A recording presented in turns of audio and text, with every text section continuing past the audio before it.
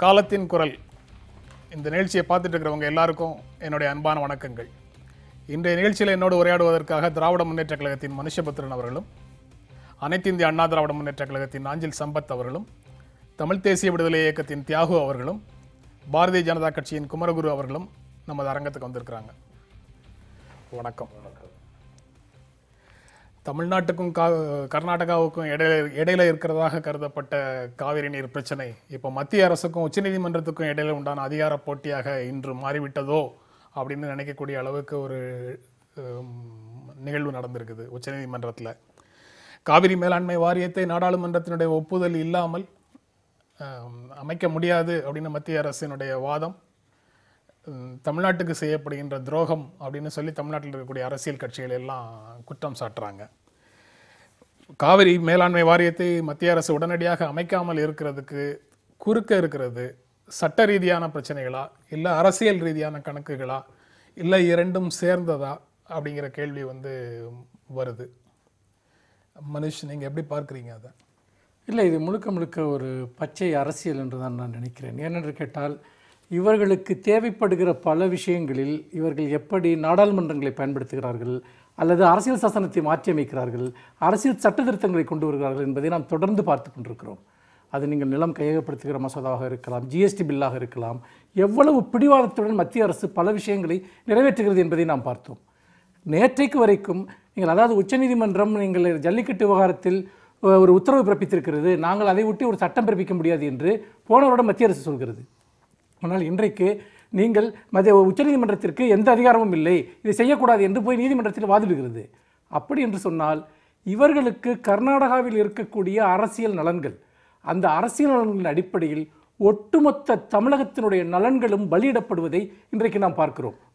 இப்படி ஒரு குற்றச்சாட்டை மத்திய அரசுக்கு மேலே வைக்கும்போது அது சட்ட ரீதியான நடவடிக்கைகளை தான் அது எடுக்குது அப்படிங்கிறத அது ஒருவேளை மத்திய அரசு மெய்ப்பிச்சிருச்சுன்னு வச்சுக்கோங்க. உங்க குற்றச்சாட்டு மேல மக்களுக்கு இருக்கக்கூடிய நம்பிக்கை போயிடும், உங்களுடைய நம்பகத்தன்மை மேலேயே மக்களுக்கு கேள்வி. ரொம்ப அடிப்படையான ஒரு விஷயம். இப்போ இவர்கள் மத்திய அரசு இது என்ன சொல்கிறது, நாடாளுமன்றத்தில் சட்டம் இயற்றித்தான் நாங்கள் அதுக்கு காவிரி மேலாண்மை வாரியத்தை அமைக்க முடியும், நீதிமன்றம் உத்தரவிட முடியாது என்று சொல்கிறது. நாடாளுமன்றத்தில் சட்டம் இயற்றுவதற்கு எது தடையாக இருக்கிறது? நீங்கள் எத்தனை விஷயங்களுக்கு நாடாளுமன்றத்தை கூட்டுகிறீர்கள்? ஒரு அவசர சட்டத்தை பிறப்பியுங்கள் அல்லது நாடாளுமன்றத்தை கூட்டுங்கள், சட்டம் ஏற்றுங்கள். அங்கு நாங்கள் எங்களுடைய தரப்புகளை முன்வைக்கிறோம். ஆக நீங்கள் இப்படி கேட்டால் வழக்கு நீதிமன்றத்தில் இருக்கிறது என்று இப்படி மாற்றி சொல்ல வேண்டியது. இப்படி நீதிமன்றத்திற்கும் நாடாளுமன்றத்திற்கும் இடையே மாற்றி மாற்றி இந்த பந்தை விளையாடுவதன் வழியாக மொத்தத்தில் தமிழர்களுடைய உரிமைகளை, தமிழகத்தினுடைய உரிமைகளை பறிக்க வேண்டும் என்பதுதான் நோக்கம். நீங்கள் எது தடையாக இருக்கிறது தடையை நீக்குங்கள். நீதிமன்றத்திற்கு அதிகாரம் இல்லை என்று சொல்லுங்கள் அல்லவா, உங்களிடம் இருக்கக்கூடிய அதிகாரத்தை பயன்படுத்துங்கள். அப்படி என்றால் உரிய காலத்தில் நிறைவேற்றுவோம் என்றால் அந்த உரிய காலம் என்பது எவ்வளவு, அதற்கு ஏதாவது ஒரு வரையறை இருக்கிறதா? பேசலாம். நாஞ்சில் சம்பத், நீங்க எப்படி பார்க்குறீங்க? இல்லை, உச்ச நீதிமன்றத்திற்கு அதிகாரம் இல்லை என்று சொல்லுவது இது ஒரு கடுமையான அத்துமீறல். உச்ச நீதிமன்றத்தின் மீது இது ஒரு ஆக்கிரமிப்பு. உச்ச நீதிமன்றம்தான் உச்சபட்ச நடுநாயகம். பந்து அவர்கள் மைதானத்தில் இருக்கிற பொழுது பந்தை தங்கள் மைதானத்திற்கு கொண்டு வருவதற்கு மத்திய அரசு முயற்சிக்கிறது. இது சட்ட ரீதியாகவும் அநியாயம். இந்த தேசத்திற்கு விடப்பட்டிருக்கிற ஒரு அறைகூவல். சட்ட ரீதியாக அநியாயம் எந்த அடிப்படையில்? உச்சநீதிமன்றத்தினுடைய தீர்ப்பின் மீது ஒரு ஆக்கிரமிப்பு செய்வதை எந்த வகையில் ஏற்க முடியும்? அவங்க என்ன சொல்றாங்க, இந்திய அரசமைப்பு சட்டம் பிரிவு 262 படி நாடாளுமன்றத்திற்கு இருக்கக்கூடிய அதிகாரம் நீங்க தலையிட முடியாது அப்படின்னு சொல்றாங்க. கடைசி புகலிடமே உச்ச நீதிமன்றம் தான். எல்லாவற்றுக்கான தீர்வையும் அங்கேதான் நம்ம எதிர்பார்க்க முடியும். ஆனால் இப்படி செய்திருப்பதன் மூலம் தமிழகம் வஞ்சிக்கப்பட்டிருக்கிறது. தேசிய நீரோட்டம், காவிரி நீரோட்டத்தை தடுத்திருக்கிறது. மேலாண்மை வாரியம் அமைக்கப்படாமல் இருப்பதன் மூலமாக தமிழ்நாட்டுக்கு கிடைக்க வேண்டிய உரிமைகள் கிடைக்காம இருக்கு, தமிழ்நாட்டுக்கு வர வேண்டிய தண்ணி வராம இருக்கு, தமிழ்நாடு வஞ்சிக்கப்படுகிறது. எல்லாமே உண்மைதான். ஆனா அப்படி மத்திய அரசு அப்படி சொல்வது ஒரு சட்ட ரீதியான இவ்வளவு காலம் தாழ்த்தி சொல்ல வேண்டிய அவசரம் என்ன வந்துச்சு? அப்படி ஒருவேளை அது சட்ட ரீதியாக இருந்தா கூட அது காலம் தாழ்த்தி ஏன் சொல்லணும்? அரசிதழில் வெளியிடுகிற போது மத்திய அரசுக்கு தெரியாதா அது சட்டப்படி செல்லாது என்று உச்சநீதிமன்றத்தினுடைய உத்தரவை தானே அரசியலில் வெளியிட்டார்கள். இவர்கள் தப்பிக்க பார்க்கிறார். கடைசி நிமிடத்தில் வந்து நாங்கள் தவறு செய்தோம் என்று யாரோ ஒரு அறியாத சிறுவர்கள் சொல்வது போல நீதிமன்றத்தில் வந்து மத்திய அரசு வாதாடுகிறது. இது அப்படிப்பட்ட எளிமையான ஒரு விஷயமா நாங்கள் தவறா சொல்லிவிட்டோம் என்று சொல்வது? பேசலாம். தியாகு, நீங்க எப்படி பார்க்கிறீங்க? அதாவது 1991 இடைக்கால தீர்ப்பு வழங்கப்பட்டதிலிருந்து தொடங்கணும்னா 1986 வந்து தீர்ப்பாயம் அல்லது நடுவர் மன்றம் அமைக்கப்பட்டதை விட்டுட்டா கூட 91 இந்த சர்ச்சை தொடங்கிடுது. 91 இடைக்கால தீர்ப்பை அரசிதழில் வெளியிட்டதற்கு எதிராக கலகம் நடந்துச்சு. நீங்கள் இந்த இறுதி தீர்ப்பில் அந்த தீர்ப்பாயம் சொல்லியிருக்கிற ஒரு முக்கியமான செய்தி, 91 நாங்கள் இடைக்கால தீர்ப்பு வழங்கினோம். இந்த இடைக்கால தீர்ப்பு அரசியலும் வெளியிடப்பட்டது. ஆனால் ஒரு ஆண்டு கூட கர்நாடக அரசு அந்த தீர்ப்பை மதித்து தண்ணி திறக்கலை. ஒரு ஆண்டுக்கு 205 டிஎம்சி வெளிகுண்டுவில் அளந்து பார்க்கும்போது திறந்திருக்கணுங்கிறத ஒரு ஆண்டு கூட 91 2007 இடைப்பட்ட ஆண்டுகளில் இது நடைமுறைப்படுத்தப்படவே இல்லை. இப்படி நடைமுறைப்படுத்தப்படாத இருக்கிறதை நாங்கள் கருத்தில் கொண்டு தான் மிக தெளிவாக இப்போ என்ன தீர்ப்பு எழுதினாலும் அதை கர்நாடகம் நடைமுறைப்படுத்த போகிறதில்ல. தெளிவாக கர்நாடகம் தான் சொல்கிறாங்க, நடைமுறைப்படுத்த போகிறதில்ல. எனவே நாங்கள் என்ன சொல்கிறோன்னா, 2 மாநிலங்களுக்கும் பொதுவான ஒரு வாரியம் அமைக்கப்பட வேண்டும்.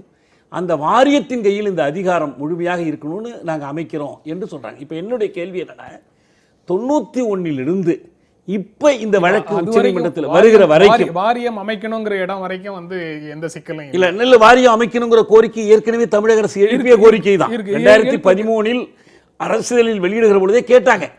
இதே உச்சநீதிமன்றம்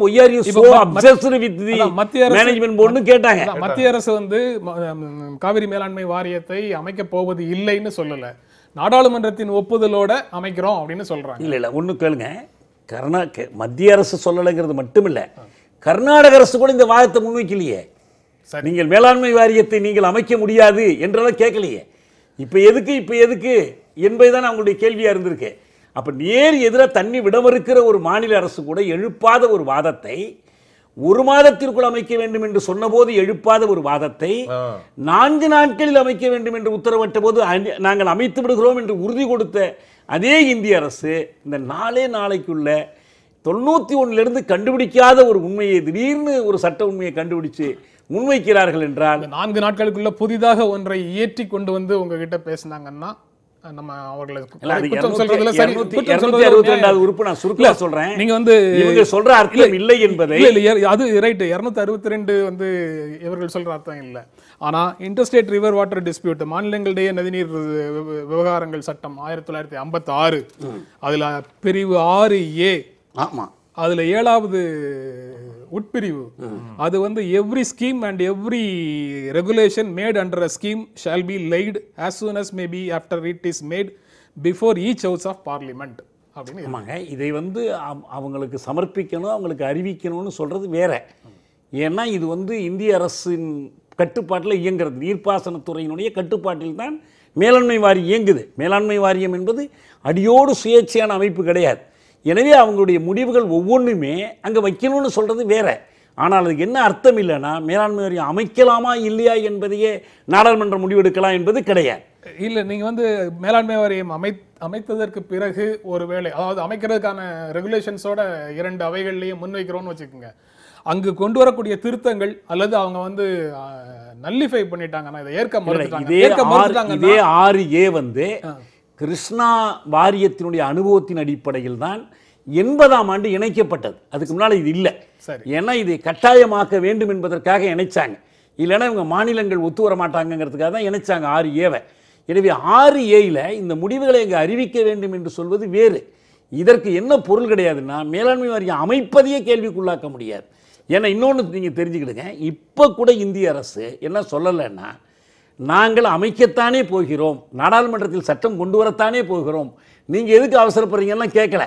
அமைப்பதோ அமைக்காமல் இருப்பதோ அது எங்க முடிவு. It is only a recommendation, not a mandatory directive. பேச்சே கிடையாது. எப்ப அமைப்பங்கிறதுக்கு எந்த பேச்சும் கிடையாது. எங்க உரிமைன்னு சொல்றாங்க, எப்ப பயன்படுத்த போறீங்க அந்த உரிமையை, அதுதான் கேள்வி. அப்ப நீங்க பயன்படுத்தாதப்போ நீதிமன்றத்தை நாடுறதை தவிர வேற வழி இல்லை. ரொம்ப எளிமையான ஒரு பிரச்சனையை எவ்வளவு சிக்கலாக்க முயற்சிக்கிறாங்க. நாடாளுமன்றத்தினுடைய அனுமதி அப்படிங்கிறத வந்து காரணமாக காட்டி மேலாண்மை வாரியம் அமைப்பதை தள்ளி போடுறீங்க. தள்ளி போடுறது இயல்பாக தமிழ்நாட்டுக்கு கிடைக்கக்கூடிய அனைத்து உரிமைகளையும் கிடைக்காமல் செய்கிறது. இதன் மூலமாக தமிழ்நாட்டு மக்களுக்கு மத்திய அரசு துரோகம் செய்கிறது. அது இப்போ இந்த எல்லா முடிவுமே இப்போ கோர்ட்டில் இருக்கிறதுனால நம்ம சட்ட ரீதியாக பேசுறது தான் கரெக்டாக இருக்குன்னு நினைக்கிறேன். நம்ம பாலிடிக்ஸ் பேசுறதோட சட்ட ரீதியாக நீங்கள் இவங்க சொல்கிற கோபம் அத்தனையும் ஒவ்வொரு விஷயம் முன்னெடுத்து வைக்கும் போது மத்திய அரசு இவங்க சொல்கிற மாதிரி துரோகம் எல்லாம் இருந்தால் நாங்கள் யார்கிட்ட முன்னெடுத்து வைக்கிறோம்னா சாதாரண ஒரு நபர்கிட்ட இல்லை, சட்டம் தெரிந்த ஒரு நீதிபதிகள்கிட்ட 2 பேர் நீதிபதிகள். அவங்க எங்கேயாவது ஒரு இடத்துலையாவது கண்டனமோ நீங்கள் இப்படி சொல்கிறீங்க, எங்களுக்கு தெரியும், உங்களுக்கு தெரியாது, சொல்கிறத மட்டும் செய்யுங்க அப்படிங்கிற மாதிரி கண்டனம் எங்கேயுமே இல்லை. நாங்கள் சொன்ன உடனே முதல்லேருந்து சொல்கிறோம், எல்லா அரசியல் கட்சியும் சொல்கிறாங்க வாரியம் ஏன் அமைக்கலைன்னு. நாங்கள் சொன்னோம் வாரியம் அமைக்கக்கூடாதுன்னு சுப்ரீம் கோர்ட் சொல்லியிருக்குன்னு சொன்னோம், ஸ்டே இல்லைன்னு சொன்னாங்க இதே அரங்கத்தில். அப்போ நாங்கள் சொன்னோம் December 3, 2013 why are you obsessed with the board, there is no urgency சொன்னாங்கன்னு மறுத்தாங்க. அதுக்கப்புறம் என்ன சொன்னாங்க, இல்லை நாங்கள் தான் வேண்டான்னு சொன்னோம், எங்களுக்கே தெரியும் வாரியம் அமைக்கக்கூடாது நாங்கள் தான் சொன்னோன்னு இதே தீபக் மிஸ்ரா ஜஸ்டிஸ் அன்னைக்கு சொன்னார். அதுக்கப்புறம் கர்நாடக அரசு இதெல்லாம் கொடுக்கக்கூடாது, இன்ட்ரீமா கொடுக்கக்கூடாதுன்னு சொல்லும் போது இன்ட்ரீமா கொடுக்கக்கூடாதுன்னு சொல்கிறீங்களே, அப்போ காவிரி மேலாண்மை வாரியம் அமைக்கிறோம் அப்படின்னு ஒரு ஹேஸ்டியாக ஒரு அவசரமாக ஒரு முடிவு எடுத்து சொல்லிட்டாங்க. அது சொன்ன உடனே நம்ம மத்திய அவசரமாக முடிவெடுத்து சொல்லிட்டாங்கன்னு எந்த அடிப்படையில் இருங்க, அதான் சொல்றேன், அது அவங்களே சொன்னாங்க, நான் சொல்லல. இப்ப நான் சொல்றது எல்லாமே ரெக்கார்ட்ல இருக்கு, நீங்க வேணா பாத்துக்கலாம். அப்ப 2 நீதிபதிகளும் சொல்லிட்டாங்க. அதுக்கு அடுத்தது அட்டார்னி ஜெனரல் போய் சொல்றாரு, என்ன மன்னிச்சிருங்க எனக்கு தெரியல, நான் ஒரு விஷயம் சொல்லிடுறேன், நான் சொல்றேன், அவர் சொல்ல நானே சொல்றேன், இது ஆர்டர்லயே இருக்கு, தெரியாம சொல்லிட்டோம். தாகூர் அவர்கள் சீஃப் ஜஸ்டிஸ் ஆஃப் இந்தியா சொல்லிருக்காரு 3 நபர் தான் இதை விசாரிக்கணும்னு. நீங்க 2 பேர் விசாரிக்கிறது இன்ட்ரீம் பெட்டிஷன் ஒன்னா பண்ணலாம். நீங்க சொல்ற காவிரி மேலாண்மை வாரியம் தான் அடிப்படை பிரேயரே. கர்நாடகா அமைக்க கூடாதுன்னு சொல்றது, தமிழ்நாடு அமைக்கணும்னு சொல்லுது, இதுதான் மெயின் பிரேயர். இதை நீங்க இன்ட்ரீமா கொடுக்க முடியாது, அதனால 3 ஜட்ஜஸுக்குள்ள அனுப்புங்கன்னு சொல்லும் போது இவர் சிரிச்சா மாதிரியும் அவங்க சிரிக்கல. அப்படியா எங்க இருக்குன்னு டாக்கெட் எடுத்து பார்த்துட்டு, ஓ 3 பேர் தான் அமைக்கணுமா, அப்ப 3 பேர் பெஞ்சுக்கு நான் அனுப்புறோம்னு அனுப்புறாங்க. 3 பேர் பெஞ்ச் இன்னைக்கு வந்திருக்கு, உண்மையா இல்லையா? இன்னைக்கு 3 பேர் என்ன 3 பேர் அமர்வுலையும் நீங்க அதே நிலைமையை என்ன நிலையும் சொல்லிடுறேங்க. எல்லாருமே ஐயா கூட இன்டர்ஸ்டேட் வாட்டர் டிஸ்பியூட் ஆக்ட் பத்தி பேசுறீங்க. நேஷனல் வாட்டர் பாலிசின்னு 2002 கொண்டு வந்து 2012 புது அமெண்ட்மெண்ட் கொண்டு வந்தது காங்கிரஸ் திமுக அரசு. அதுல ஷரத்து 4 பாருங்க, அதுல கிளியரா சொல்றாங்க, ஒரு ஸ்டேட்டுக்குள்ள இருக்கிற நதிகளை இணைக்கணும்னா அந்த ஸ்டேட் லெஜிஸ்லேஷன் கொண்டு வரணும். 2 ஸ்டேட்டுக்குள்ள நதிகளை பாலிசியில் இருக்கக்கூடிய அமெண்ட்மெண்ட் அதெல்லாம் லீகலான விஷயங்கள் பேசிட்டு இருக்கும்போது அதுவும் கருத்தில் கொள்ளப்படும்ங்கிறத தாண்டி அதற்கு லீகல் இம்பார்ட்டன்ஸ் இருக்குன்னு சொல்றீங்களா நீங்க? இல்ல இம்பார்ட்டன்ஸ் இல்லைங்க, இதெல்லாம் நான் சொல்லல, நீங்க நாங்க சொன்ன உடனே சுப்ரீம் கோர்ட்ல சொல்றாங்க. இன்றைக்கு காவிரி மேலாண்மை வாரியத்தை உடனடியாக அமைக்க போவது இல்லை, அமைக்க முடியாது, நாடாளுமன்றத்தினுடைய அனுமதி வேணும், உச்சநீதிமன்றம் இதுல தலையிட முடியாது அப்படிங்கறது எந்த கிரவுண்ட்ல மத்திய அரசு சொல்லுது? இன்னைக்கு பேஜ் நம்பர் 4ல பாருங்க, சிவில் அப்பீல் பெண்டிங் இருக்குது உங்ககிட்ட, அது மெயின்டெனபிளே கிடையாது. எப்போ 2007 அந்த தீர்ப்பு வந்ததோ அது ஃபைனல், சுப்ரீம் கோர்ட் தீர்ப்பு ஃபைனல் 262 படி. நீங்க அதை எடுத்துக்கிட்டதே தப்புன்னு சொல்றாரு. 2-3 ஜட்ஜுமே ஷாக் ஆகிறாங்க. இன்னைக்கு மெயின்டெனபிளே இல்லையான்னு கேட்கறாங்க, மெயின்டெனே ஆகாதுங்கிறாங்க. அதை யார் திங்களை கூட சப்போர்ட் பண்றது? அருமை தோழர் நம்ம ஒரு திமுக கூட இருக்கிற காங்கிரஸ் பாருங்க, புதுச்சேரி காங்கிரஸ்ல இருக்கிற கவுன்சில் சொல்றாரு, அவர் சொல்றது கரெக்ட், இது மெயின்டைன் ஆகாதுன்னு. இருங்க, இதை எடுத்துக்கிட்டு ஜட்ஜ் என்ன சொல்றாரு, மெயின்டைனே ஆகாதுன்னு சொல்லும் போது இனிமேல் இதை வச்சு பேசக்கூடாது, நாளைக்கு விரிவா மெயின்டெனபிலிட்டி பத்தி பேசுவோம். மெயின்டைன் ஆகாதுன்னு சொன்னீங்கன்னா சிவில் அப்பீல் டிஸ்மிஸ் ஆச்சுன்னா ரஹோத் கிட்ட கேட்கறாங்க, நீங்க என்ன செய்ய போறீங்கன்னு. நீங்க சிவில் அப்பீல் டிஸ்மிஸ் பண்ணுங்க, நாங்க ஆக்ட் கொண்டு பார்லிமெண்ட்ல கொண்டு வர முடியுமே தவிர சுப்ரீம் கோர்ட் டைரக்டா வாரியத்தை அமைக்கணும்னு சொல்ல முடியாது, நேஷனல் வாட்டர் பாலிசி படின்னு சொல்றோம். சார் ஒரே ஒரு நிமிஷம் சார், இப்போ என்ன தெரியுமா சிக்கல் தமிழகத்திற்கு தண்ணீர் கொடுக்க வேண்டும் என்று உச்சநீதிமன்றம் ஒரு நெருக்கடியை கொடுப்பதனால் உச்சநீதிமன்றத்திடமிருந்தே இந்த அதிகாரத்தை பறித்துவிட வேண்டும். சரி, உச்சநீதிமன்றத்திலிருந்து அதிகாரத்தை மத்திய அரசு நினைச்சா பறிச்சிட முடியும். அதாவது இவங்க வைக்கக்கூடிய வாதம் என்னன்னா, இதுல தலையிடுறதுக்கு உங்களுக்கு உரிமை இல்லை அப்படின்னு சொல்றாங்கல்ல, நாடாளுமன்றத்துக்கு தான் இந்த உரிமை இருக்குன்னு சொல்றாங்கல்ல. பாதிக்கப்பட்ட அனைத்து விவசாயிகள் சார்பா நான் ஒரு குரலை கேட்கிறேன், நாடாளுமன்றத்தோட அதிகாரத்தை பயன்படுத்தி நீங்க காவிரி நடுவர் மன்றத்தை அமைங்க, அதிகாரம் உள்ள ஒரு அமைப்பை ஏன் வாக்குறுதியோட நிறுத்துறீங்க? இன்னைக்கு விவசாயிகள் தெருவில் நின்று இன்னைக்கு போராடுறான், நீங்க காவிரி நடுவர் மன்றத்தை அமைங்கன்ட்டு. உங்க கருத்து அதுதான் சொன்னா அந்த விவசாயிகளோட சேர்ந்து நீ போராடுங்க, அப்போ உங்களை நாங்க நம்புறோம். ஆக கோர்ட்ல போயிட்டு பாத்தீங்கன்னா கோர்ட்ல இருக்கே நாங்க என்ன செய்ய முடியும்னு சொல்ல வேண்டியது, இங்க நாடாளுமன்றத்துக்கு தான் அதிகாரம் இருக்குன்னு சொல்ல வேண்டியது. அப்போ உங்களுடைய நிலைப்பாடு தான் என்ன? நீங்க எப்ப அமைக்க போறீங்க காவிரி நடுவர் மன்றத்தை? எப்ப தண்ணி கொடுக்க போறீங்க? இந்த கேள்விக்கு, இவ்வளவு சாதாரண கேள்விக்கு பதில் சொல்ல ரொம்ப முடியாம ரொம்ப எளிமையான கேள்வி. இல்ல, இதுதான் அடிப்படையான கேள்வி நீங்க சொல்றீங்க. ரொம்ப எளிமையான கேள்வி.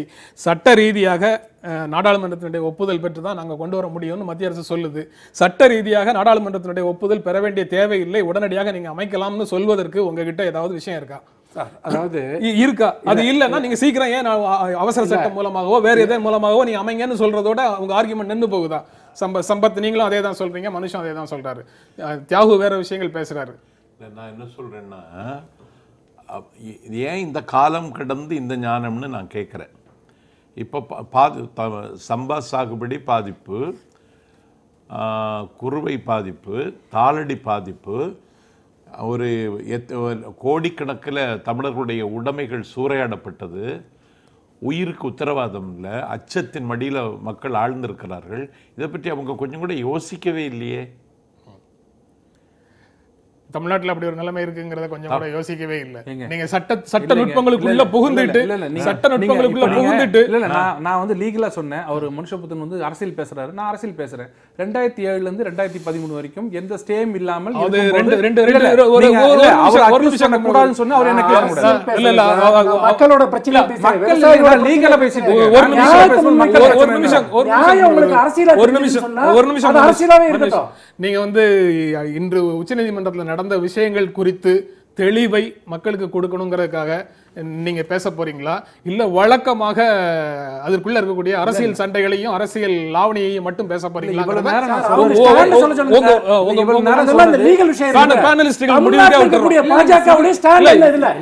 உங்களுடைய நோக்கம் என்ன? இது போன்ற அமர்வுகள்ல வந்து இருக்கக்கூடிய விருந்தினர்களுடைய நோக்கம் என்ன? உங்களுடைய வெளியில கொடுக்கிற அறிக்கைகளையும் லாவணியையும் இங்கேயும் நடத்துறதா, இல்ல இது இன்று உச்சநீதிமன்றத்தில் நடந்தது தொடர்பாக லீகலா பேசுறது? இல்ல, அவரை பார்த்து சொல்லணும். நீங்க நாங்க முதல்ல இருந்து லீகலா பேசுறோம். இல்லங்க, காவிரி டெல்டா உணர்ச்சி வசத்தை தூண்டி வர்றது இல்லைங்க. விவசாயி ரோட்ல நிக்கிறாங்க, அப்படி சொல்ல முடியாது. நான் லீகலா பண்ணி செத்துக்கிட்டு இருக்கேன், தூண்டல. இல்ல, நீங்க சொன்ன லாவணி அங்க சொல்லுங்க. ரோட்ல செத்துக்கிட்டு இருக்கா, தடுத்து செத்துக்கிட்டு இருக்கா இன்னைக்கு விவசாயி. 2009 எங்க போனீங்க? அத நாங்க தான் தொடர்ந்து போராடிட்டு இருக்கோம். நீங்க பேசாதீங்க.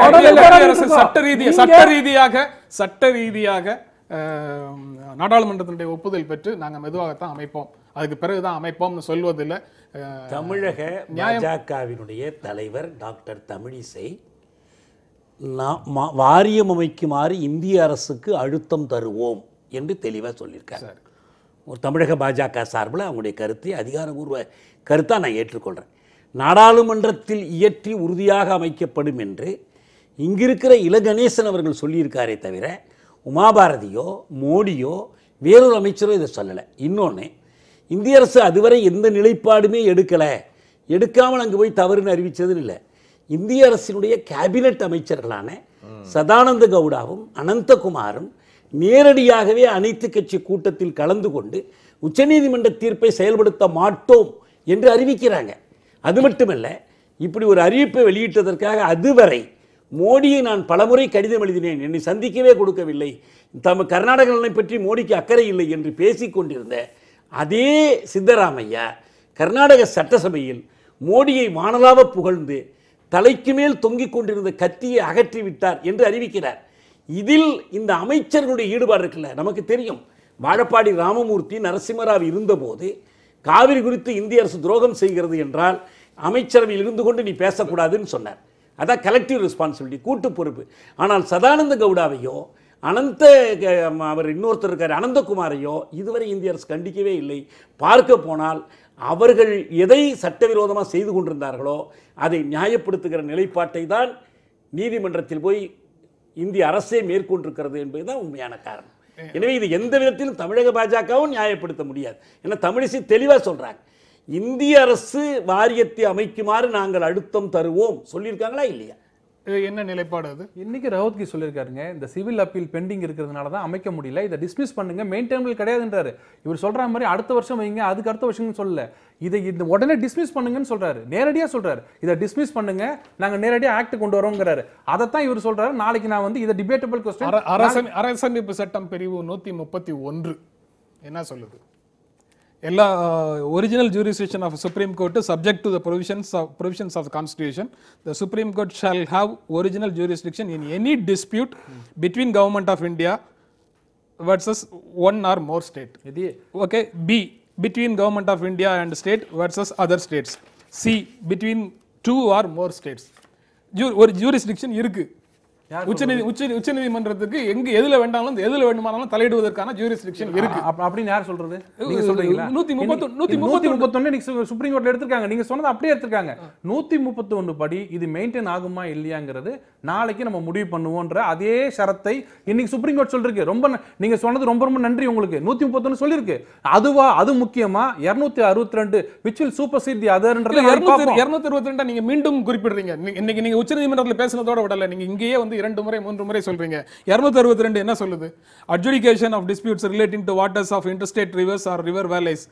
Parliament may by law provide for the adjudication of any dispute or complaint with respect to the use, distribution or control of the waters of in any interstate river or river valley. Second போடிங்க. சரி, second, notwithstanding anything in this constitution, notwithstanding anything in the constitution, Parliament may by law provide that அப்படின்னு சொல்லுது. அது எல்லாத்தையும் வந்து இதன் அடிப்படையில் அமைக்கப்பட்டது தானே, உருவாக்கப்பட்டது தானே interstate water dispute act, river water dispute act. ஆமாங்க. இதுல அதுவும் அதன்படி உருவாக்கப்பட்ட ட்ரிபியூனல் போன்ற விஷயங்கள்லயும் உச்சநீதிமன்றமோ நீதிமன்றமோ தலையிட முடியாது.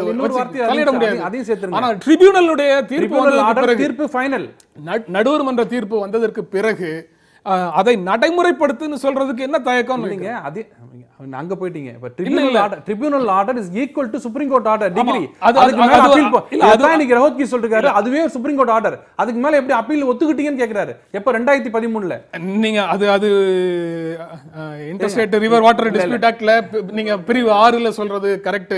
6 படி நீங்க சொல்றீங்கல்ல, அதன்படி நீங்க சொல்றது ரைட். ஆனா அதன்படி இன்னைக்கு ஜட்ஜஸ் சொல்றாங்க உச்சநீதிமன்ற தீர்ப்பாக அது உச்சநீதிமன்ற தீர்ப்புக்கு ஒப்புதலாக மாறிடுச்சுன்னு அட்டார்னி ஜெனரல் சொல்றாருல்ல. நீங்க இன்னைக்கு ஜட்ஜஸ் கேக்குறாங்க, அது ஏன் இப்ப சொல்றீங்க 2013ல சொல்லியும் கேக்குறாங்க. அப்ப இவர் சொல்றாரு நாங்க இல்லைங்க. அப்போ எங்களை பொறுத்த வரைக்கும் ஒரே மத்திய அரசு தான். அது நீங்க 2013ல சொன்னாங்களா இப்ப சொல்றாங்களா? இல்ல அப்படி ஒரு சட்ட பிரிவு அப்படி ஒண்ணு இருக்குங்கிறது தெரியாதா யாருக்கும்? எங்க 2013ல அட்மிட் பண்ணதே சுப்ரீம் கோர்ட் தான். அதுதான் இப்ப மெயின்டெனன்ஸ் சொல்றோம். நான் என்ன சொல்றாரு பாருங்க. இல்ல ஒரே நிமிஷம். 262 என்பது இன்டர்ஸ்டேட் டிஸ்பியூட்ஸ் தொடர்பான பொறிமுறைகளை பாதுகாக்கிற சட்டம் அது. ஏன்னா இதே 262 படி தான் 1956ல இன்டர்ஸ்டேட் ரிவர் டிஸ்பியூட்ஸ் ஆக்டே இயற்றப்பட்டது. அந்த ஆக்டையும் அந்த ஆக்ட் ஏற்படுத்தக்கூடிய அந்த ஆக்டினுடைய 6(1) படி அமைக்கப்படுகிற தீர்ப்பாயத்தையும் அதனுடைய தீர்ப்பையும் பாதுகாக்கிற பிரிவு தான் அந்த 262. அப்படிதான் அதை தொடர்படுத்தி படிக்கணும் நம்ம. அப்படி இல்லாமல் இந்த ஏற்பாடுகளுக்கெல்லாம் சம்பந்தமே இல்லாமல் வேறொன்றை செய்யலாம்ங்கிறது அர்த்தம் கிடையாது. அதுக்கு பார்லிமெண்ட் நீங்க சொல்றது எதை சொன்னாலும் சுப்ரீம் கோர்ட் வந்து ஏத்துக்கன்றாங்களா? அப்ப அவர் சொன்ன மாதிரி நாடாளுமன்றத்துல சுப்ரீம் கோர்ட் பவர் சொன்னாங்க நினைச்சா புடிங்கிடலாமா? பண்ண முடியுமா? இல்லன்னு சொல்றீங்க. நாங்க சொல்றோம் அது ஏத்துக்கிறது எவ்வளவு காலம் கழித்து சொல்றாங்க. ஆரம்பிக்கும் போது இந்த வார்த்தை சொன்னீங்க. நாளைக்கு சட்ட ரீதியாக இது சம்பந்தப்பட்ட மாநிலம் கர்நாடகமே இதை சொல்லல. சரி, கர்நாடகம் சொல்லுதா சொல்லலையாங்கிறது வேற. ஆனா எனக்கு சட்ட ரீதியாக இப்படி ஒரு நிலை இருக்கும்போது சட்ட விரோதமாக என்ன வந்து உடனடியாக மேலாண்மை வாரியம் அமைன்னு நீங்க சொன்னீங்கன்னா நான் எப்படி செய்யறது? அதனால சட்டத்தின்படி நான் வந்து நாடாளுமன்றத்தின் ஒப்புதல் பெற்று செய்யறேன். ஒரு செய்தி தவறான செய்தி. இதை நீங்க டிஸ்போஸ் பண்ணுங்க, நாங்கள் அமைத்துறோம்லாம் அவங்க சொல்லல. சரி, அவங்க அமைக்கலாம், அமைக்காமலும் இருக்கலாம். அது that is only a recommendation, not a mandatory directive. இதுதான் அன்றைக்கும் இன்றைக்கும் ரோக்தாகி முன்வைக்கிற வாதம். இப்போ கூட அவங்க சுப்ரீம் கோர்ட்டில் என்ன உறுதி கொடுக்கலன்னா, நீங்கள் இந்த கேஸை டிஸ்போஸ் பண்ணிவிடுங்க, நாங்கள் அமைத்துக் கொள்கிறோம் என்று அவங்க உறுதி கொடுக்கல. அவங்களுக்கும் உறுதி கொடுக்கல, தமிழ்நாட்டுக்கும் உறுதி கொடுக்கல, இந்திய மக்களுக்கும் உறுதி கொடுக்கல, நாடாளுமன்றத்துக்கும் உறுதி கொடுக்கல. என்ன முக்கியம்? இல்லை, ஒன்று செய்கிறேன். ஒரு பிரசிடென்ட்ஸ்னு ஒன்று இருக்குது. இது முதல் தீர்ப்பாயம் அல்ல. நர்மதா தீர்ப்பாயம், கிருஷ்ணா தீர்ப்பாயம், எந்த தீர்ப்பாயமும் நாடாளுமன்ற சட்டத்தின் மூலம் அமைக்கப்படவில்லை. இந்திய அரசின் ஆணைப்படிதான் அமைக்கப்பட்டது. அமைத்த பிறகு நாடாளுமன்றத்திற்கு அறிவிக்கப்பட்டது. அதுபோல இங்கே செய்ய வேண்டியதானே? ஏன் இதுவரை இல்லாத ஒன்றை தமிழனுக்கு மட்டும் எடுத்துட்டு வர்றீங்க? இல்ல Krishna Godavari Andhra Pradesh reorganisation act introduced in the parliament, approved by the parliament. அது 2014 ஆந்திர பிரதேஷ் ரீஆர்கனைசேஷன் ஆக்ட் 2014 குள்ள இந்த இரண்டையும் வந்து கொண்டு வந்தாங்க. அதுக்கு உள்ள ஒரு ஷரத்து வந்து ஒரு போர்டு வச்சு எப்படி ஷேர் பண்ணணும்னு சொல்றாங்க. நாங்க water policy, national water policy படி நாங்க பண்றோம். இவங்க சொன்னீங்க ஒரு வார்த்தை, நீங்க இதை டிஸ்மிஸ் பண்ணுங்க, நாங்க கொண்டு வரோம்னு சொல்றீங்களே, அது இன்னொரு வருவதா சொன்னாரு. என்ன சொன்னாரு? நீங்கள் இதை பெண்டிங் வச்சிருக்க வரைக்கும் நாங்க கொண்டு வர முடியாதுங்கன்னு சொல்றாரு. என்ன அர்த்தம் ரெண்டுத்துக்கும்? நீங்க இதை பெண்டிங் வச்சிருக்க வரைக்கும் எங்க கைகள் கட்டப்பட்டிருக்கு, நீங்க அதை டிஸ்மிஸ் பண்ணாதான் நாங்க பண்ண முடியும் தான் அர்த்தம். நடுவர் மன்றத்தினுடைய தீர்ப்புக்கு எதிராக வந்திருக்கிற 3 மாநில கோரிக்கைகளையும் மனுக்களையும் எடுத்துக்கவே கூடாதுங்கிறாரு. ஏற்றுக்கவே கூடாது, எடுத்துக்கவே கூடாதுங்கிறாரு. கேளுங்க, தயவு செஞ்சு கேளுங்க. Facts R facts. கிருஷ்ணா தீர்ப்பாயத்தினுடைய இறுதி தீர்ப்பில் அவங்க என்ன சொன்னாங்கன்னா, மேலாண்மை வாரியம் அமைக்கணும்னு சொன்னாங்க. அடுத்த நாள் இந்திய அரசு அமைத்தது. 29/5/2014 அவங்க தீர்ப்பு கொடுத்த 28 மறுநாள் அமைத்தாங்க. எது? இந்திய அரசு அமைத்தது. ஆனா அதற்கு முன்னாலேயே ஆந்திர பிரதேஷ் ரீஆர்கனைசேஷன் பில் வந்து பாஸ் ஆயிடுச்சு. இல்ல குழப்பிடாதீங்க, ட்ரிபியூனல் தான்.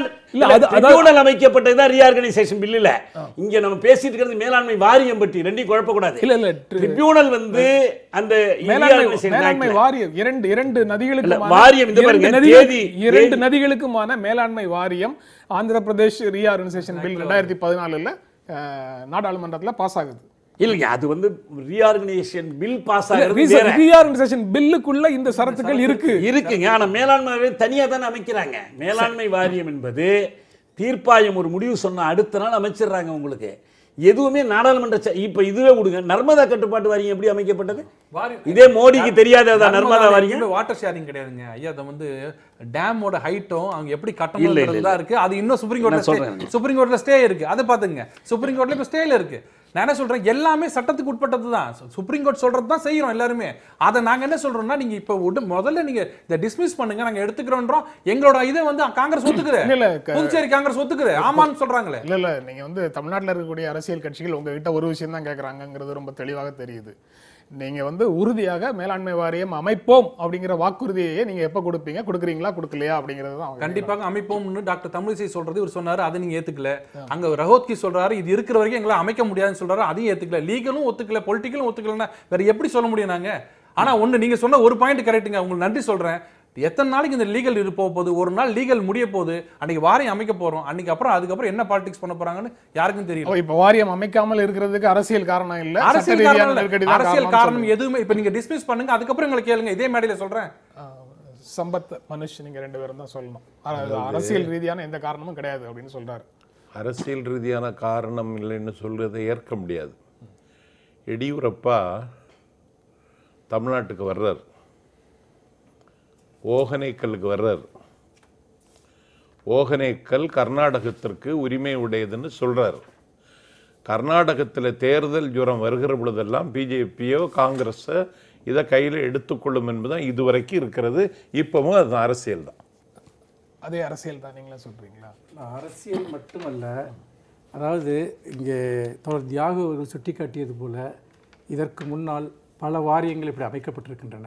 அப்பொழுதும் இதே சட்ட பிரச்சனைகள் இருந்திருக்கின்றன. உண்மையிலேயே மத்திய அரசிற்கு தமிழக விவசாயிகளுடைய நலன்களின் மீது ஒரு அக்கறை இருந்தால் எத்தனை விஷயங்கள், மத்திய அரசு கொண்டக்கூடிய விஷயங்கள் நீதிமன்றத்தில் கேள்விக்குள்ளாகி இருக்கின்றன, விவாதத்திற்குள்ளாகி இருக்கின்றன. அதையும் மீறி அவர்கள் அந்த சட்டங்களை கொண்டு வந்திருக்கிறார்கள். நீங்கள் இவ்வளவு பெரிய உணர்வுபூர்வமான ஒரு பிரச்சனை, ஒரு உயிராதார பிரச்சனை, வாரியத்தை அமையுங்கள். அப்பொழுது நீதிமன்றத்தில் அதை ஒட்டி பிரச்சனை வருகிறதா என்று பார்ப்போம்.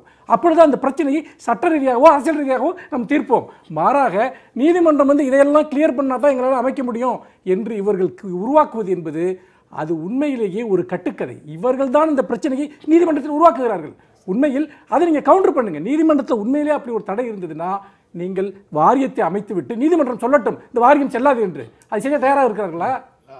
நீதிமன்றம் தான் சொல்லுது. ஆனா அவர் சொல்ற அர்த்தம் புரிஞ்சுக்கிட்டீங்களா? இப்போ என்னன்னா, நீங்க சொன்னோன்னே வாரியம் அமைச்சிடுறோம். கர்நாடகா அடுத்த நாள் ஒரு பெட்டிஷன் போட்டு உங்களுக்காக பண்ண முடியாது. அது நீங்க சொல்லுவீங்க, அப்ப என்ன சொல்லுவீங்க எங்களுக்கு தெரியும். 2 பேர் விசாரிக்கக்கூடிய தகுதியே கிடையாது, 3 பேர் விசாரிக்கணும். கர்நாடகா மனு போட்டா 3 பேர் கொண்ட குழுவிட்ட போனா இப்போதைக்கு அந்த வாரியம் ஸ்டேடுன்னு சொன்னாங்க வச்சுங்க.